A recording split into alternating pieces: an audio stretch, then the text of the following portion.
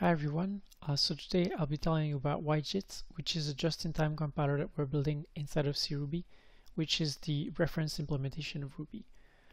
So first I'll tell you about Ruby and some of the optimization challenges that come with this programming language, why we're building YJIT inside of CRuby, lazy basic block versioning, which is the JIT compiler architecture at the heart of YJIT, some of the implementation choices that we've made in implementing YJIT inside of CRuby, and then finally some early performance results and some of the next steps that we plan to take.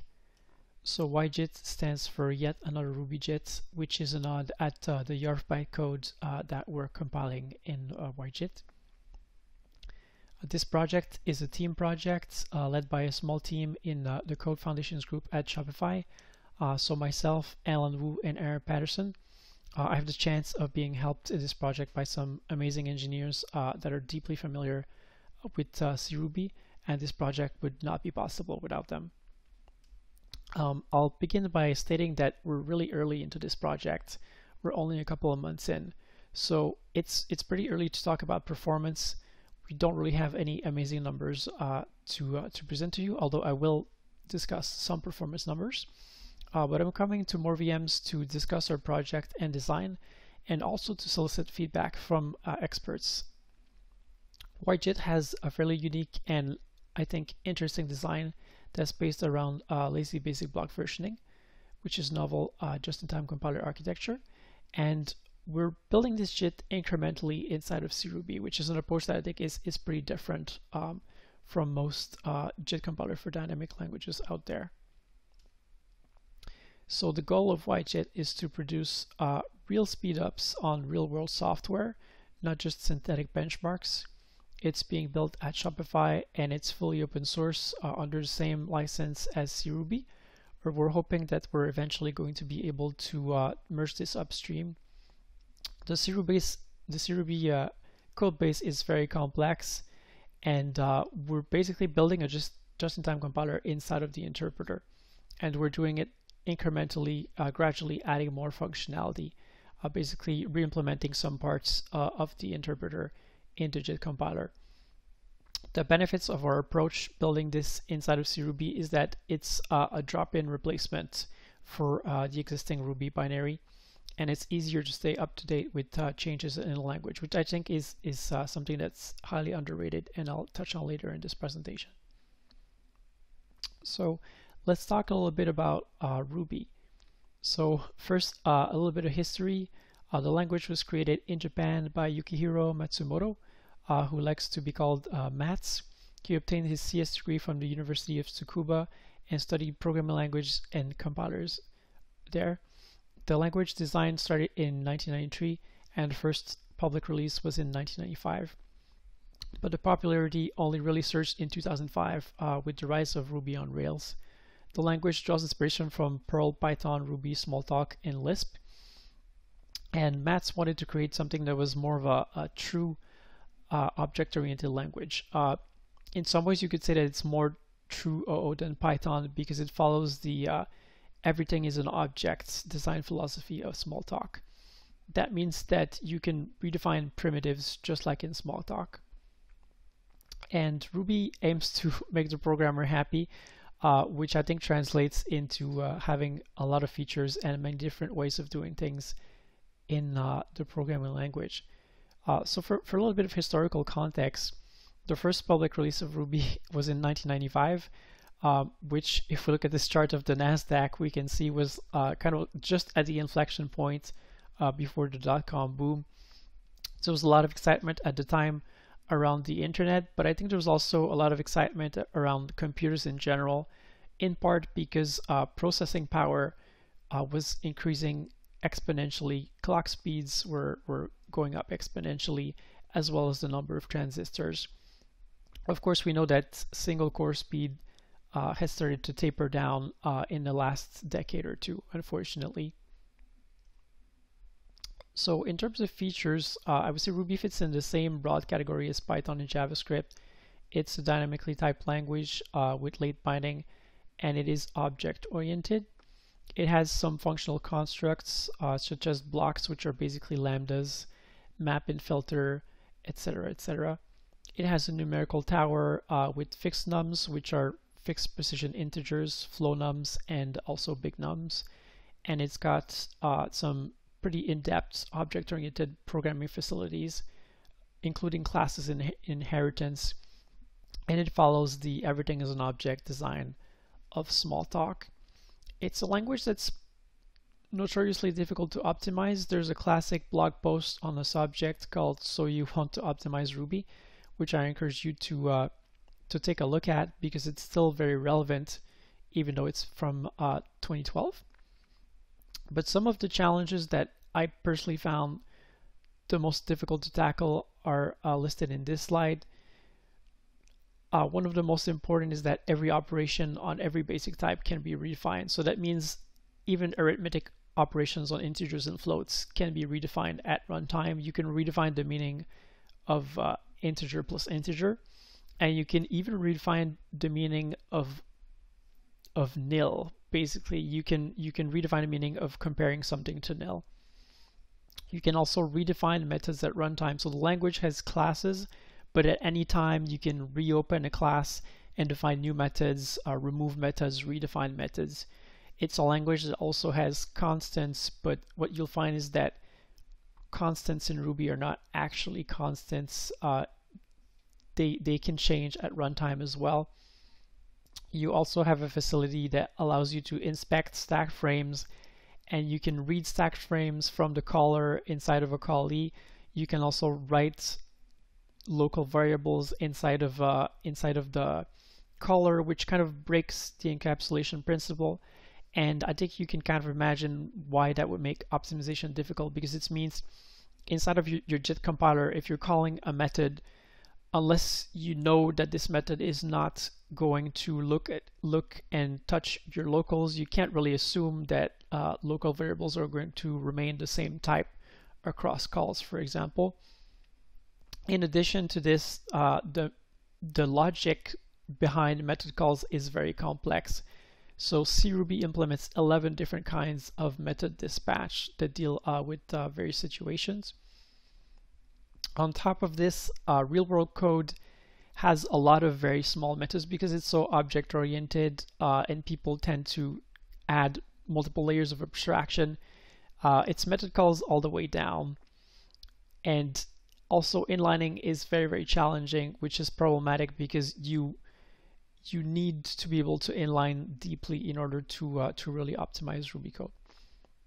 And finally, there's kind of the same difficulty as in Python, which is that CRuby has a C extensions API, and the C extensions API exposes some of the internals of the implementation of CRuby. So before I go on to tell you more about YJIT, I figure I should talk a little bit about the space of Ruby JITs. So Ruby is kind of interesting because there's multiple projects to implement Ruby JITs, some dead, some still active. So in this slide, I'm just naming a few. There's maglev, JRuby, TruffleRuby, the MoreJIT, and MJIT. And I'll tell you a little bit about some of the most recent implementation efforts. So Mir was the brainchild of Vladimir Makarov, who is a GCC developer. And the name of the compiler means medium level IR JIT. So the key idea of this compiler was that Ruby and C could be compiled into the same intermediate representation. And I think what Vladimir was going after here is that there's a lot of C code inside of CRuby, so much of the implementation of CRuby is defined in terms of C code. So if you could compile parts of the implementation of CRuby in your JIT, it would allow your just-in-time compiler to be able to inline some of these functions and optimize them more easily. And this is still under development, but it seems to me that unfortunately Ruby is not really the focus. I think Vladimir is enthusiastic about writing just-in-time compilers, but his goal wasn't necessarily to build a Ruby JIT. But thankfully this project also gave birth to MJIT, which is a JIT that is already integrated inside of CRuby. So it's already available, already working, and it's based on GCC. So the way that MJIT works basically is that it generates C code for all of the operations in the YARV bytecode, and then it passes the generated C code as strings basically to GCC, and it has GCC compile methods into dynamically linked objects that it can then call from CRuby. And I would say the strengths of this compiler is that, yeah, it's already in CRuby, it's compatible with the latest Ruby features, it offers good speedups on smaller benchmarks, and it's officially supported on multiple platforms. Because it uses GCC as a backend, basically, it makes it really easy to target all of the platforms that GCC already targets. In terms of trade-offs, though, I would say there's some pretty major ones. During the development of MJIT, they were very focused on this one syntactic benchmark called opt-caret, and they were able to deliver some pretty major speedups on it. But this benchmark is basically not representative of Ruby code. It's a benchmark that's kind of designed to be easy for a just-in-time compiler to optimize. It has these big methods that do a lot of integer arithmetics. Whereas if you take real-world code, for example, from Ruby on Rails, you find that there's a lot of small methods, and that integer arithmetic is not that relevant. I would also say that unfortunately GCC is not really equipped to optimize dynamically typed code. You know, if you generate a lot of C code from a dynamically typed language and you just throw the code at GCC and you're hoping that GCC is going to do its magic, well, I would say GCC has a really strong backend with a lot of nice low-level optimizations, but it can't really understand how to eliminate dynamic type checks on its own. So it doesn't really yield speedups on large programs and Rails in particular. Truffle Ruby is a very interesting option. It's an alternative implementation of Ruby based on Truffle and Graal. In terms of its strengths, it's still very much in active development. It has a very powerful optimizer that's based on a partial evaluation. There's some huge speedups over CRuby on many benchmarks, and it has good support for C extensions. Surprisingly, it's able to basically emulate and compile C code.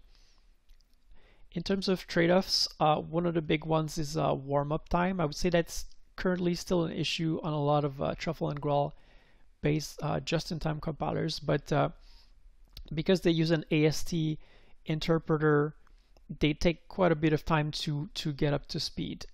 There's also much higher memory usage than CRuby, which still unfortunately matters if you're running a server with a lot of different processes, for example. And lastly, it is a re-implementation of Ruby, which means that it's not necessarily a drop-in replacement in terms of compatibility with existing Ruby code. So when it comes to making a new alternative implementation of a programming language, we talk a lot about performance, but we don't talk very much about compatibility. But I think it's a major challenge that affects the adoption of alternative implementations of programming languages. And it's something that doesn't just affect Ruby implementations, but those for any other programming language as well. If we take JRuby as an example, they have compatibility with Ruby 2.5.7 and they're working on 2.6. But Ruby 3.0 just got released, and obviously there are future versions of Ruby in the works that are going to have even more new features that are going to put JRuby even more behind. Truffle Ruby has been in the works since 2013, and they've achieved tremendous performance on some benchmarks, and they're doing a bit better than JRuby in terms of compatibility. They've reached 2.7 recently, and they are going to start working on 3.0, but it is a problem for them as well.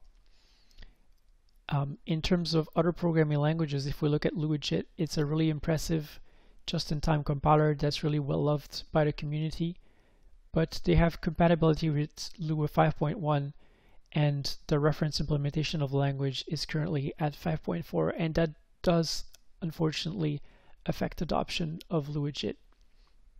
PyPy has had its initial release in 2007, and it's clearly way faster than CPython in a lot of cases, but it's also partially compatible with Python. They have support for Python 3.6 syntax, but CPython is currently at 3.9 with newer versions of Python in the works. And I really think PyPy is some amazing work, but unfortunately compatibility does affect the number of deployments that we see out there.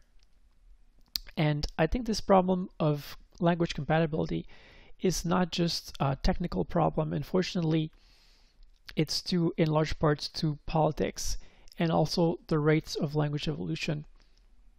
We have a situation where alternative implementations of programming languages are often treated as second-class citizens. And we also have that some languages are evolving too fast and keeping alternative implementations in a state where they're kind of always playing catch-up. So Python was led by a BDFL, benevolent dictator for life, until 2018, with CPython as the reference implementation. And there's been some changes. Now there's a vetting process, the PEP, that's in place, where people can vote on language change. But still, you have a situation where the rate of evolution of Python is very much dictated by CPython releases. And I think that the fact that Python is evolving so fast makes it difficult for JIT implementations to stay up to date. But if you look at something like JavaScript, you have that this is a language that was originally interpreted, and yet it has multiple fast just-in-time compiler implementations. So why is that? What's the difference? Well, JavaScript was officially standardized early on with ECMAScript in 1997, and you have an external standard body, ECMA, that decides over what makes it into the language or not. And you have multiple interested parties that all care very much about performance and about just-in-time compiler implementations.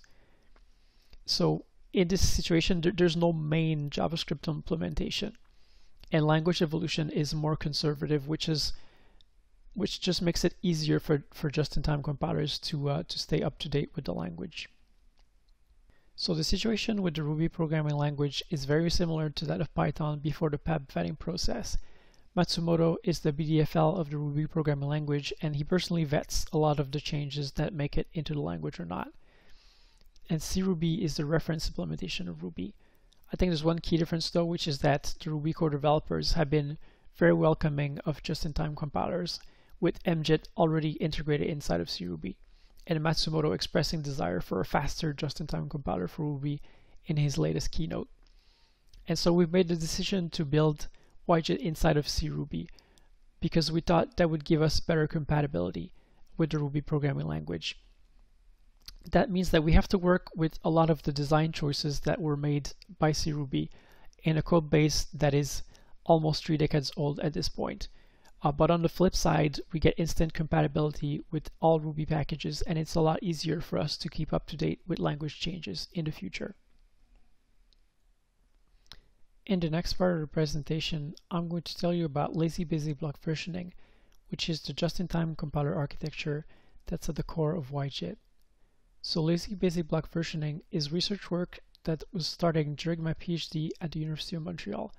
During my thesis, I built Higgs, which was an optimizing just-in-time compiler for JavaScript, and I was focused on the idea of optimizing dynamic programming languages, and more specifically, eliminating dynamic type checks. So lazy busy block versioning is a way to do type specialization without doing type analysis in the traditional sense, so without using a fixed point iterative type of analysis. And it's also a reimagination of what a JIT compiler could be. So traditional JIT compilers are method-based, whereas basic block versioning operates at a lower level of granularity, that of basic blocks. It's a lightweight single-pass code generation technique that aims to deliver a really good bang for your buck in terms of compilation time versus performance of the generated code. And there's a small but fairly diverse body of literature already. The first paper that we published at eCoop back in 2015 explains how to do intra-procedural basic block versioning to remove dynamic type checks. We then published a second paper at eCoop in 2016 that does inter-procedural type specialization with basic block versioning. So passing type information across function call boundaries and also using typed object shapes to eliminate type checks on values read from object properties. My advisor then went on to publish a paper about using basic block versioning to optimize functional languages such as Scheme, and there's also been some work on using basic block versioning to optimize gradual typing. And there's also some ongoing work on optimizing Python using basic block versioning back at the University of Montreal. So there's two key components of lazy basic block versioning. The first is the versioning of basic blocks, which serves to accumulate and propagate type information. We specialize basic blocks on based on context objects that store type information at the current point during compilation. And we do selective tail duplication to try to unfold the control flow graph and propagate type information. Then there's a second component that's lazy code generation. That is, we only generate code strictly when it's needed, just when it's about to be executed, which makes basic block versioning in a way more truly just in time than a method-based compiler, because we don't compile, for example, a branch of an if-else statement that doesn't get executed. And we do lazy tail duplication essentially. So it's kind of like lazy evaluation for code, where we're treating the control flow graph as a potentially infinite data structure. So if we have a structure like this in a programming language where we have a type check, for example, is fixed num n, and if n happens to be a fixed num, we go to block B, otherwise we go to block C, and then we merge at block D. This looks something like this in terms of a control flow graph. And we have the property that if n happens to be a fixed num, we go to block B, and inside block B we know that n is a fixed num. If n isn't a fixed num, we take the false branch, we go to block C, and in block C we know that n is not a fixed num. But unfortunately, when we're merging back at D, we know that n is either a fixed num or not a fixed num, so basically we know nothing at all. So you can do this thing called tail duplication, where basically you generate two different versions of block D, D prime and D prime prime, and then you can maintain your type information across of your blocks. So this is one of the two key ideas behind basic block versioning. But obviously you're looking at this and you're asking yourself, well, this might work for a really small control flow graph, but when you're doing this, you're increasing the code size, and you can't really duplicate blocks ad infinitum, because in reality, in your program, you might have some control flow graphs like this. And if you were to duplicate based on the type of every variable inside of a big method like this, you would end up with a huge increase in code size. So back to our little toy example, the key idea with lazy basic block versioning is that because we're only lazily generating code, in the case where n happens to be a fixed num, if we have that n is never not a fixed num during the execution of a program, then we don't have to generate the false branch at all. And so we only generate one version of the block D, in fact. So the key of basic block versioning is not to generate multiple versions of basic blocks. It's actually to use versioning as a tool to propagate type information. So when it comes to designing algorithms for compilers, it's nice to have some hard guarantees in terms of running time and memory usage. And it's really easy to do that with basic block versioning, because we can simply impose a cap on the number of block versions that we're willing to generate for any given block. And if we ever hit the limit, we can simply generate generic versions for any basic block that will accept any incoming type. But it turns out, what I found during my research with JavaScript is that across all of our benchmarks, even if we don't put a limit on the number of block versions that we generate, it's very rare that a basic block will have more than one version.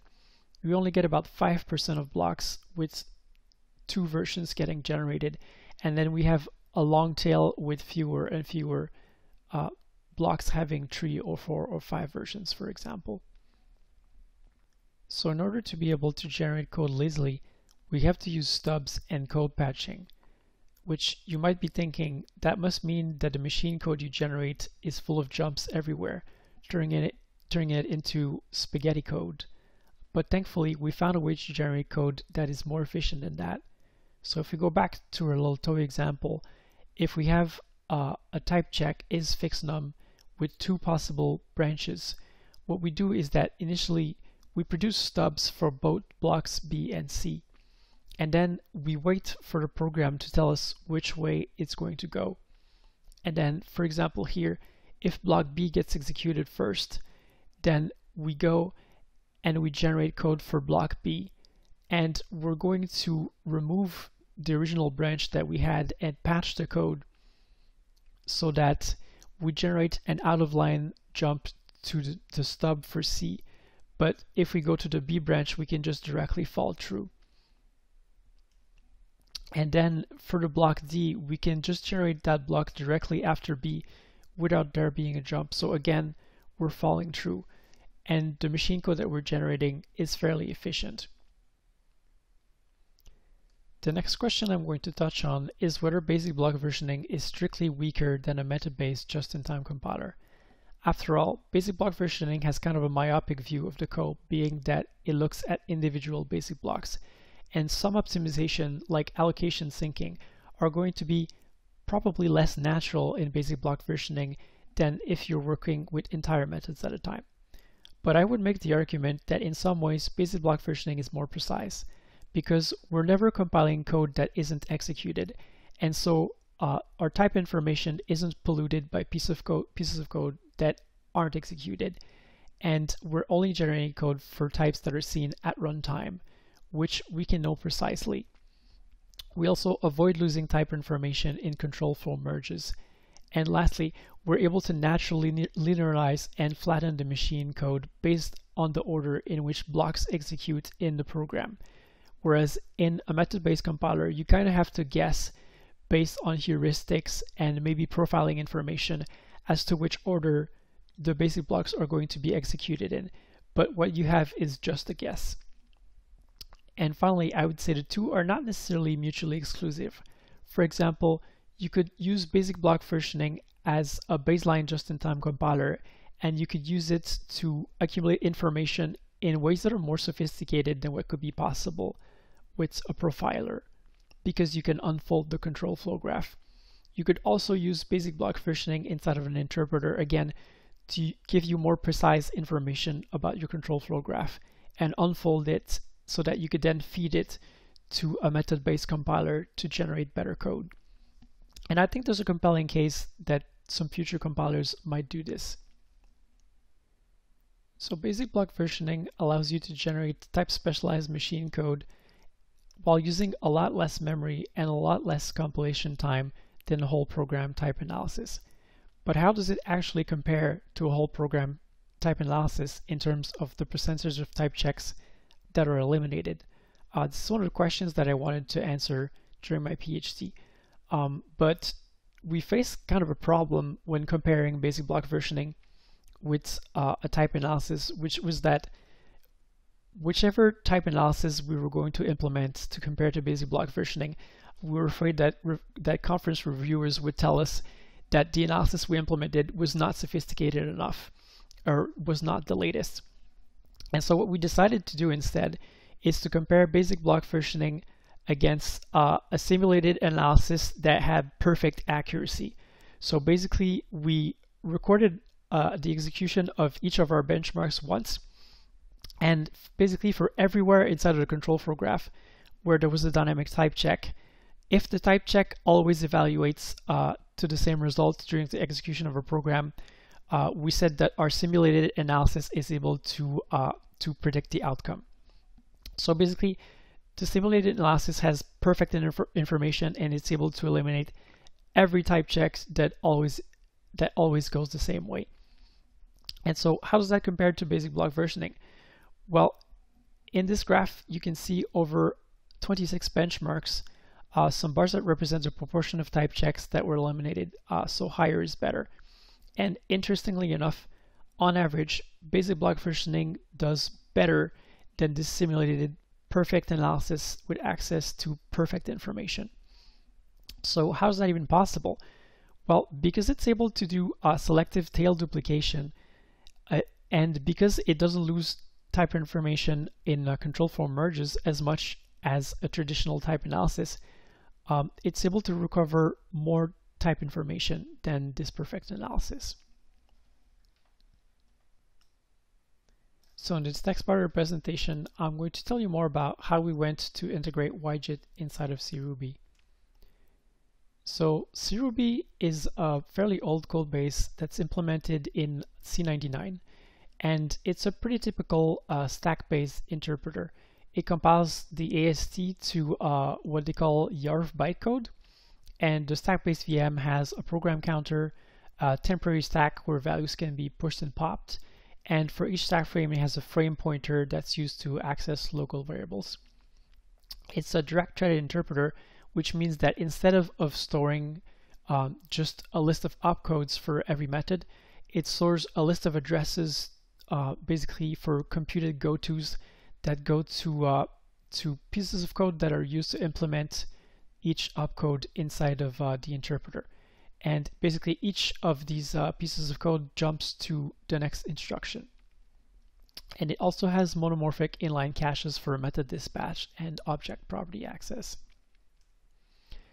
So the YARV bytecode was originally implemented by Koichi Sasada and merged into CRuby in 2007.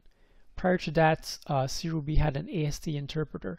So the bytecode interpreter was a huge improvement in terms of performance. In CRuby, each method has an associated instruction sequence, aka an ISEQ, and there's a few categories of instructions which are fairly standard. So there's some stack and local variable manipulation instructions like put and pop, get local, which allows you to read a local variable, and set local, which allows you to write the value of a local.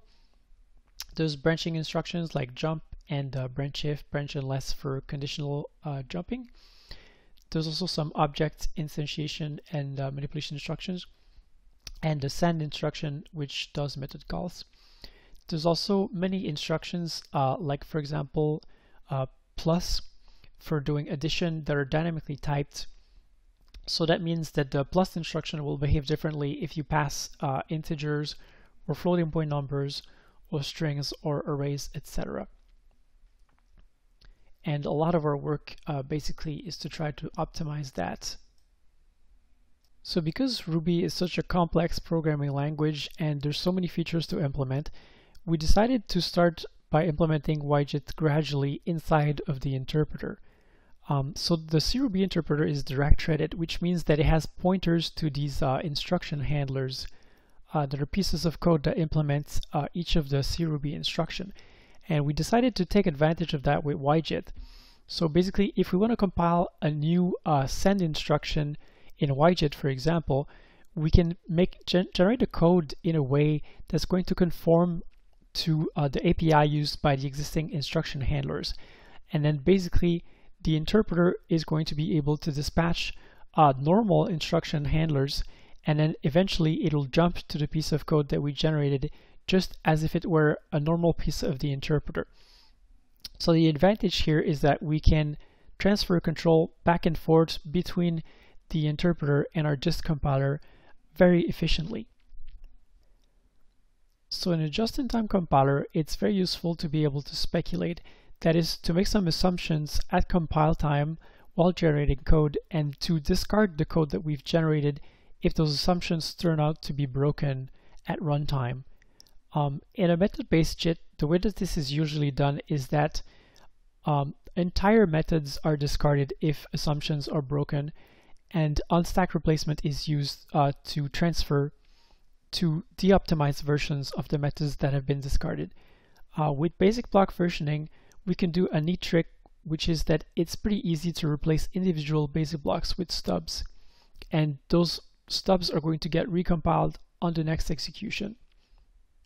So for example, if we have some method add that does some integer addition, and here we'd like to be able to speculate that the plus operator hasn't been redefined, and that integer add is in fact integer add, not something else that's been redefined by the user. We can generate some code that's going to assume that those basic operations haven't been redefined. But then if at runtime the program happens to reopen the integer class and redefine the meaning of plus, then YJIT can invalidate individual blocks that rely on this assumption and basically patch the predecessors of these blocks to jump to a new addition block that doesn't make this assumption. And this is very easy to do with basic block versioning. So in a just-in-time compiler, we often want to specialize code based on types and values that are seen at runtime.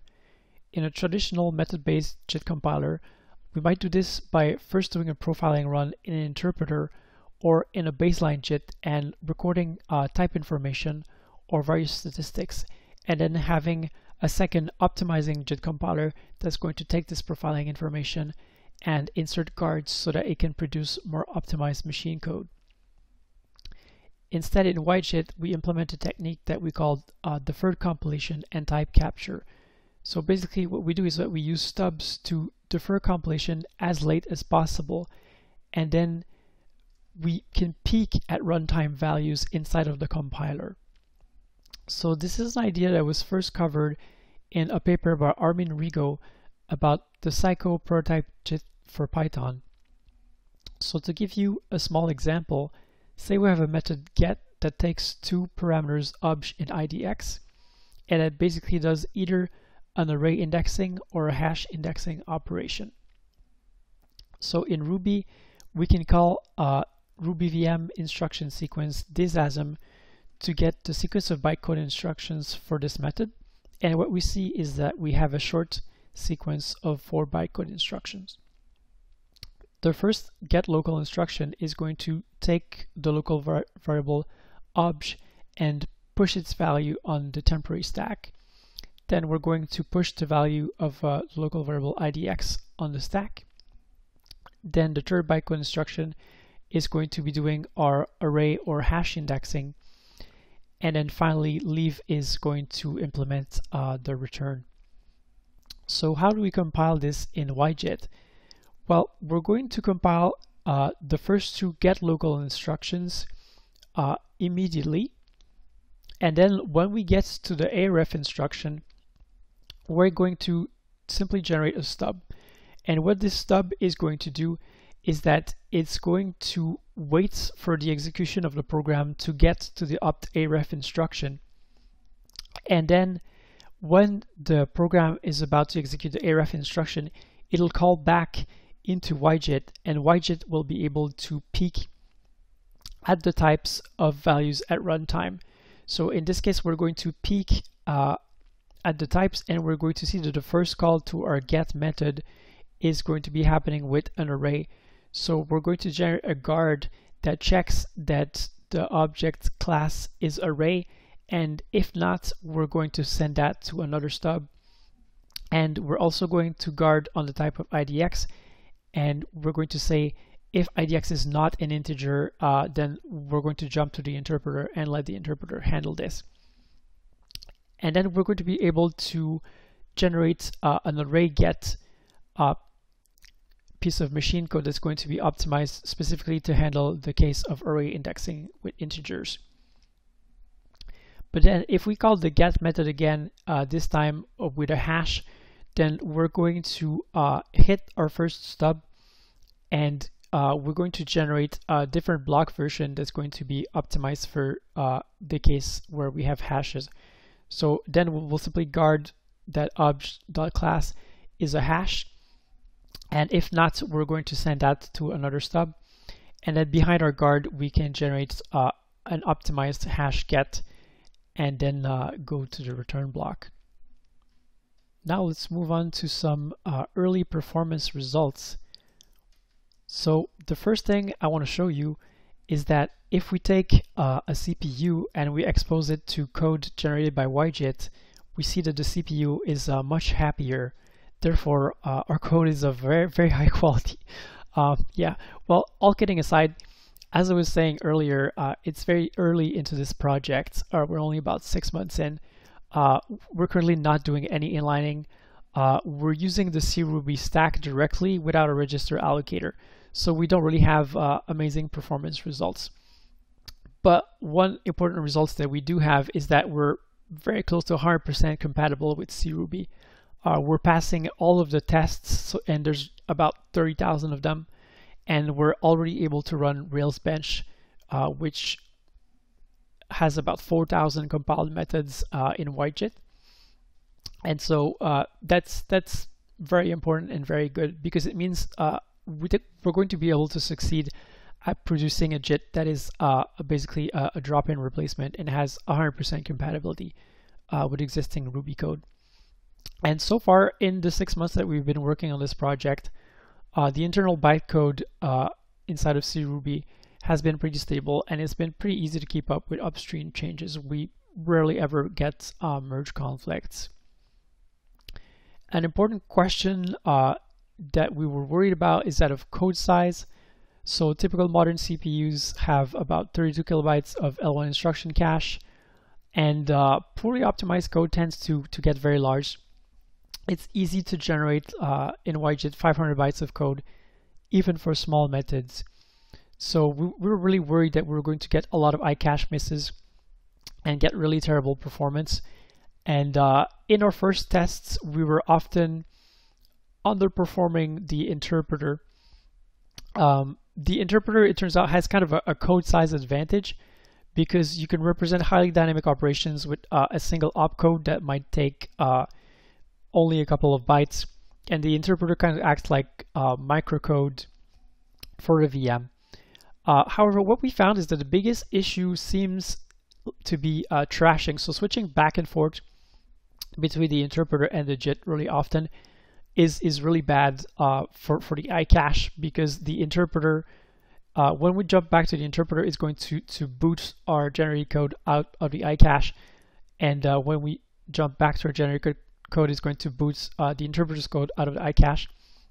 And of course, the interpreter has a lot of unpredictable or hard to predict branches that are going to impair performance as well. However, if we can stay in our generated code longer, if we can generate longer sequences of machine code and that are nice and linear and predictable, the performance starts to rapidly improve. So in terms of benchmarks, we want to use real-world software as much as possible. I think in compiler conferences, micro benchmarks are typically dismissed as trivial, and real-world software is the ultimate test.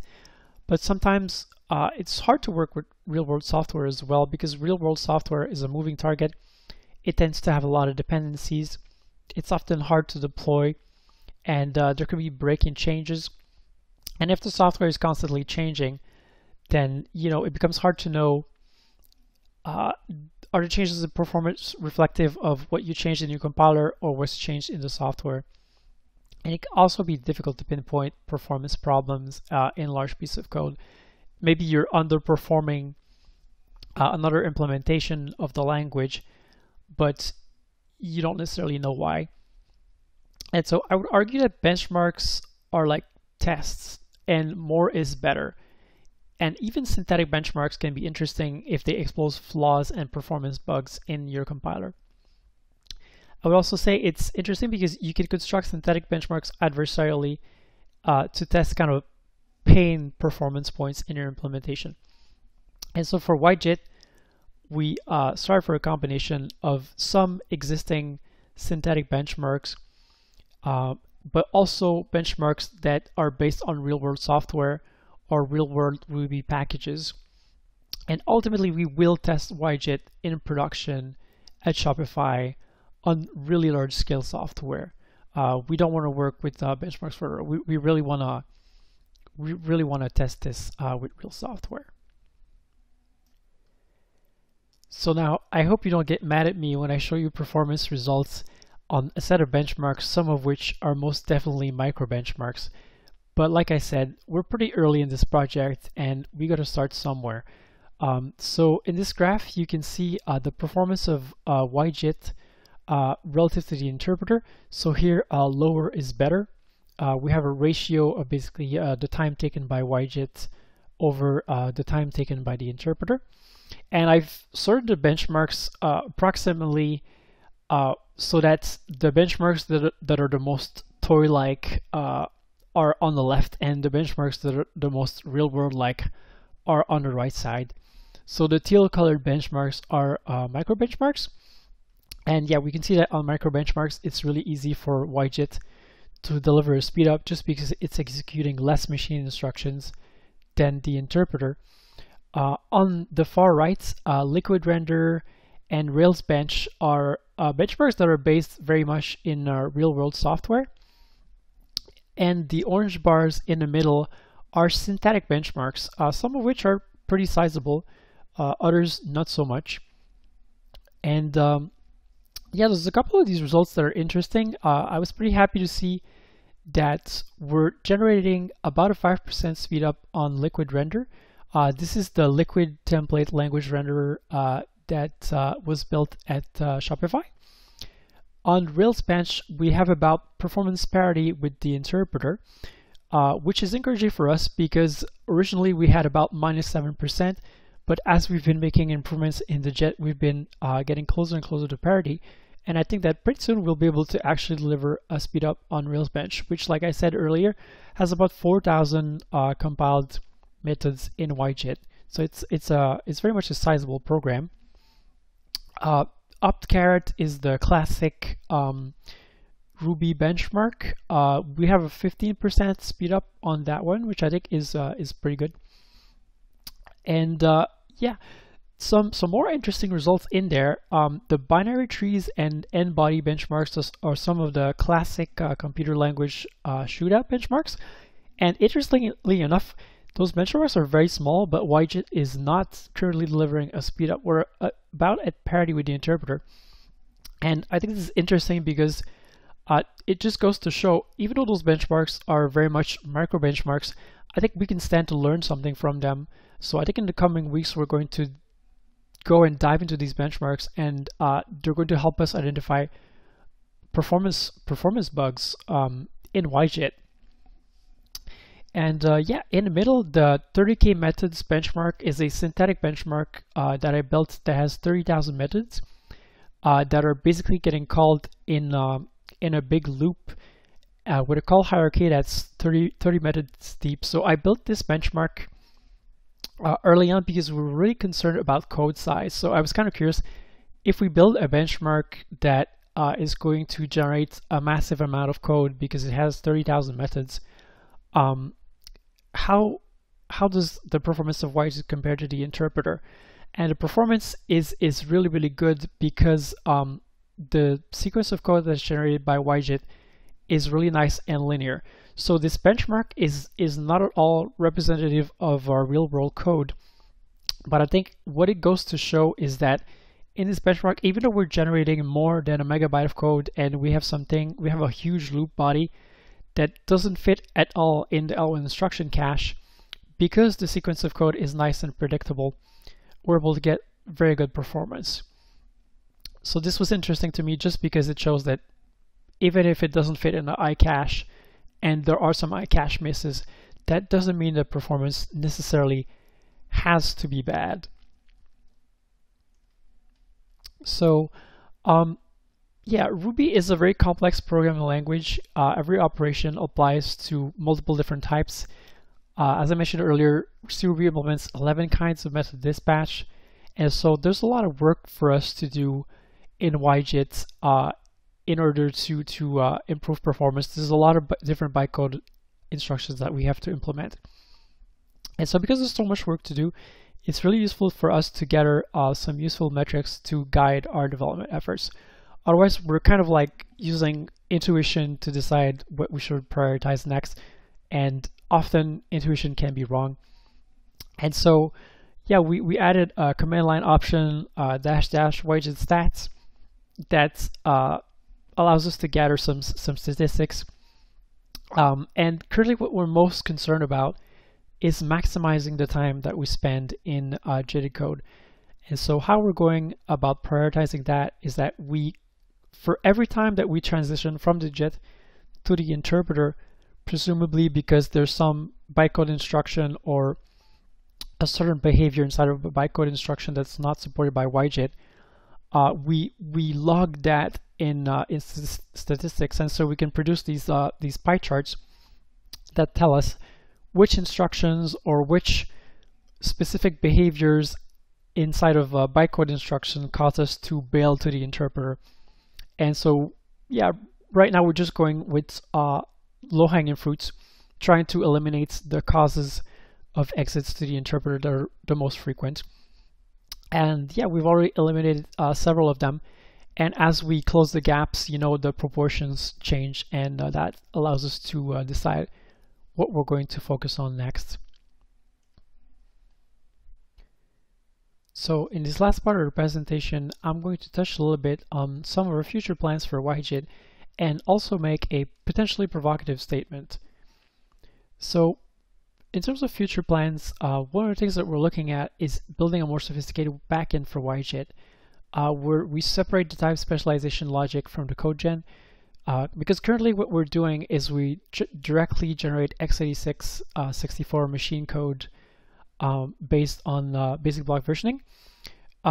We're targeting only x86 64 just because that's kind of like the most common on the servers that are being used at Shopify, and also because we thought it'd be simpler just to prototype our just-in-time compiler. But in the long run, we'd like to have a backend that can also support ARM64, and that would separate the logic used for type specialization from the parts that are more machine specific. We'd also like to maybe implement some richer context objects that store more precise type information.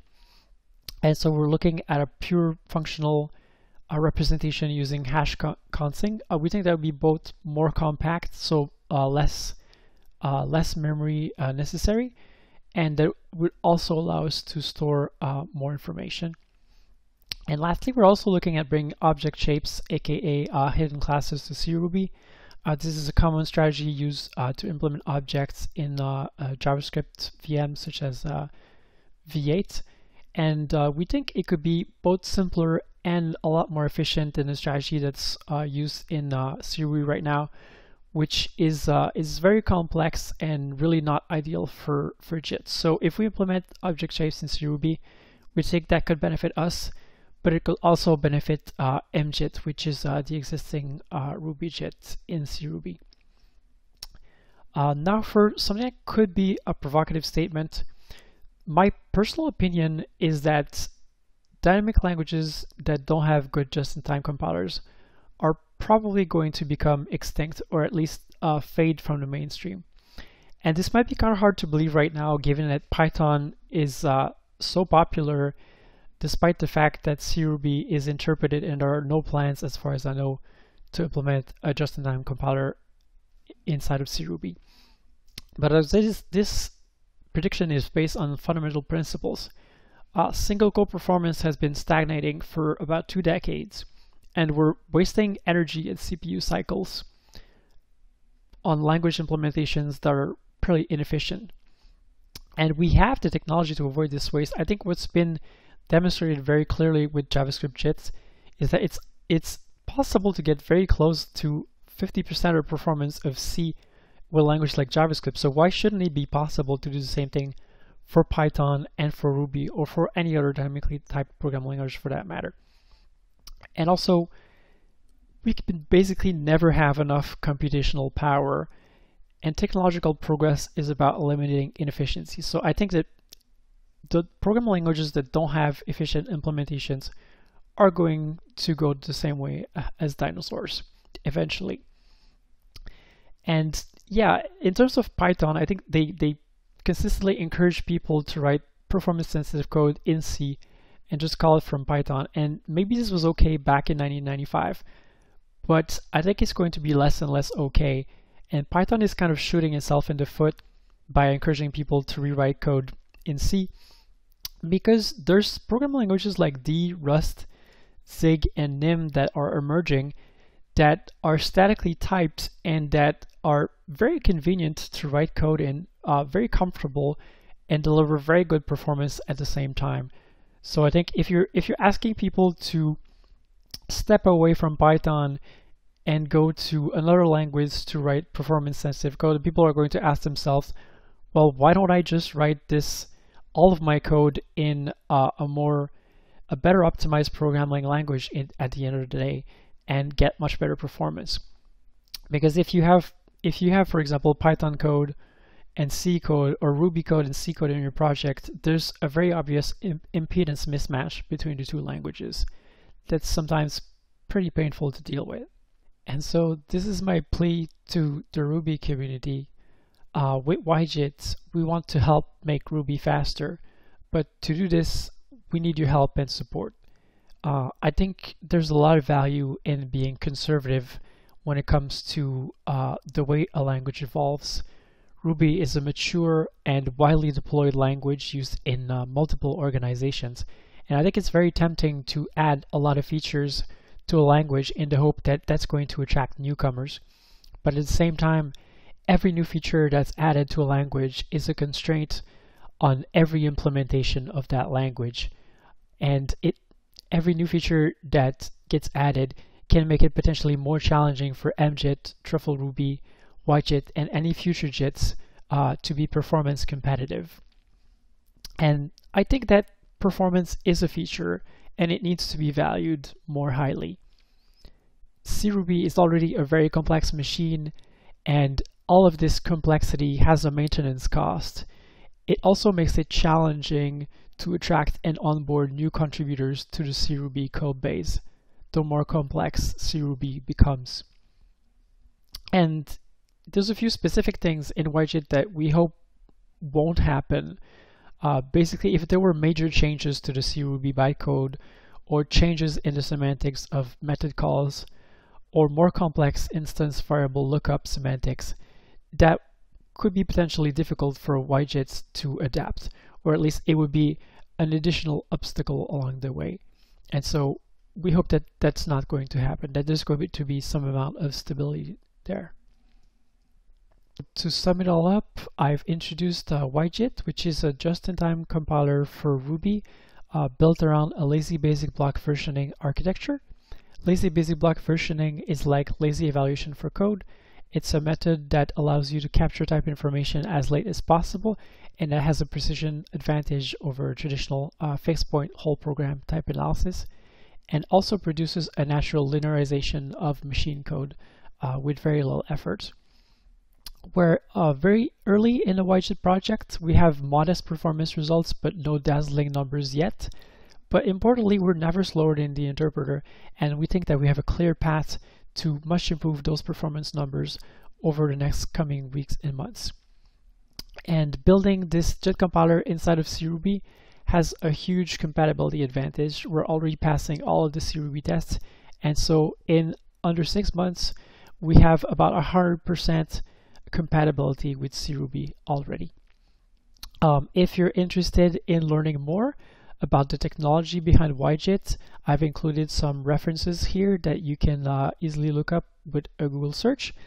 And there's also talks associated with both of these papers that are available on YouTube if you just search for the title. If you'd like to reach out to me and talk about compilers, you can ping me at my email address, maxime.Chevalier-Boisvert@shopify.com. You can also contact me via Twitter. And finally, if you're looking for a fun, stimulating, and flexible work environment, Shopify and Code Foundations are hiring. These are permanently remote positions, and yeah, you can just send me your resume at my Shopify email address. Yeah, so that's it. I'll be here to answer your questions. Thank you.